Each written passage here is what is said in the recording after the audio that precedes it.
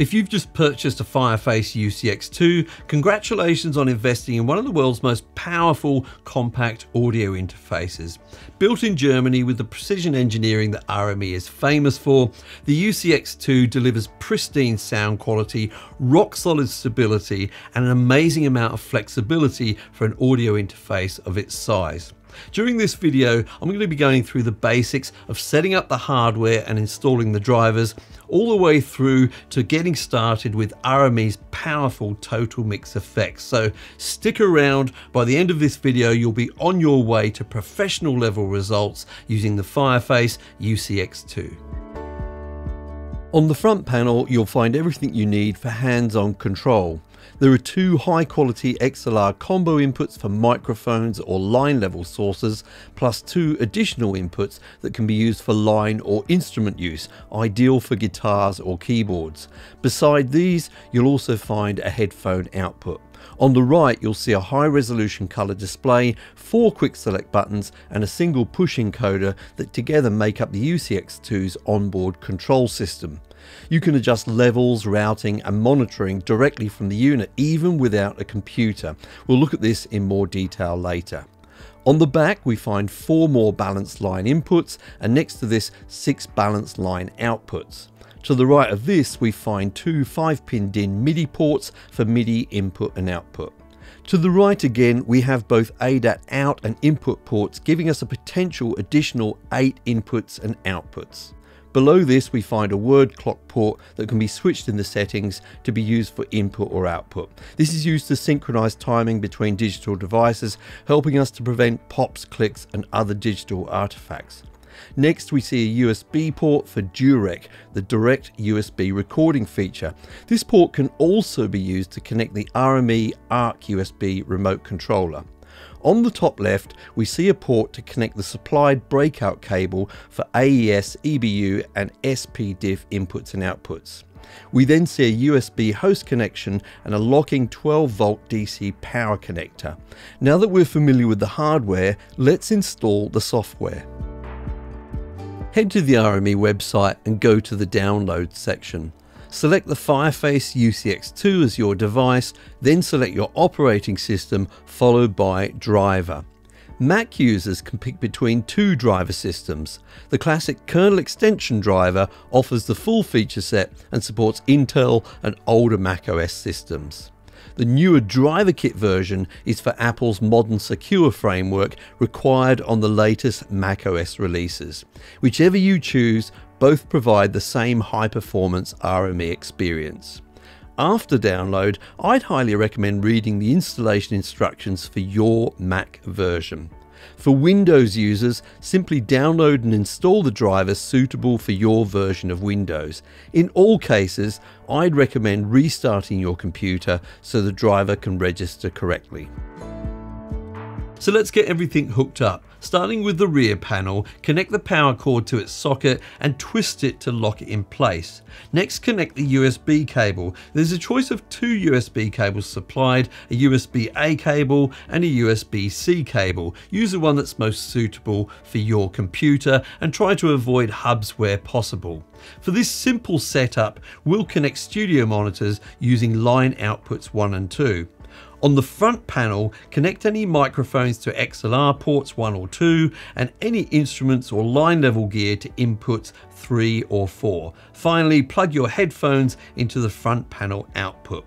Now that everything's connected, let's take a look at how we can control this interface with both the hardware controls and total mix effects. The UCX II's main encoder and 4 buttons give you access to all of the major controls. To get started, just press and hold the main encoder to power the unit on. By default, turning the encoder will adjust your main output volume. If you want to control your headphone volume instead, simply press the encoder once and then turn to adjust. To the left of the display, you'll see 4 buttons.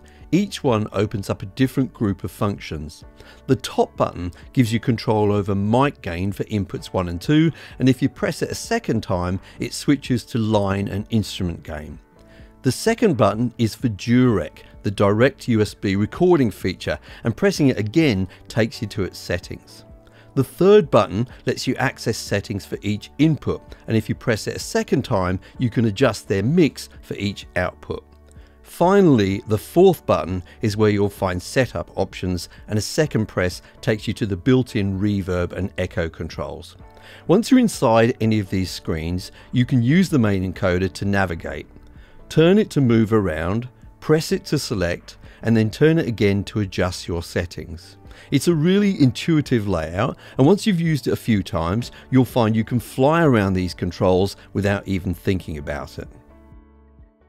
Total Mix Effects has two routing modes, Submix and Free. For this quick start guide, we're going to stick to Submix mode. You'll notice on the main display there are 3 rows of faders. The top row represents hardware inputs, so analog inputs such as microphone and line, as well as digital inputs as well. The second row represents software playback and is typically going to be output from your DAW. And finally, the third row represents hardware outputs and will include things like your main monitor outputs, line outputs, digital outputs, and things like headphones as well. Before we go ahead and create our first mix for one of these outputs, let's take a look at setting up the analog inputs. I'd like to record a vocal and acoustic guitar using analog inputs 1 and 2. We can see that currently these two channels are combined into one stereo channel. To disengage this mode, I'm going to click on the tool icon to open up settings for that channel, and then I'll go to the top where it says stereo and click on this button to disengage this mode and create 2 mono channels. I can further adjust settings for each of these channels by clicking on the tool icon again to open up the settings panel. I can, for example, here do things like turn on phantom power by clicking on the 48-volt phantom power button. Now I don't need it for my particular microphone, so I'll switch it off again. And of course I want to adjust the gain for this singer's input. So I might ask my performer to start singing and then adjust the gain until I've got a healthy level. You can see from the meter on the left hand side what the current level is. So once I've gone ahead and done my settings for my inputs, I'm ready to start creating my first mix for tracking.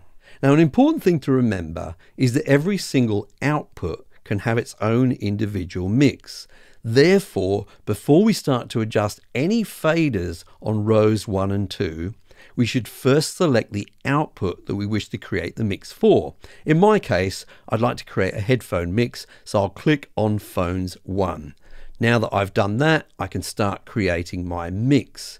Now I'd like to start off by bringing the level up of the singer on analog input 1. So I'll ask my performers to perform and I'll bring that fader up.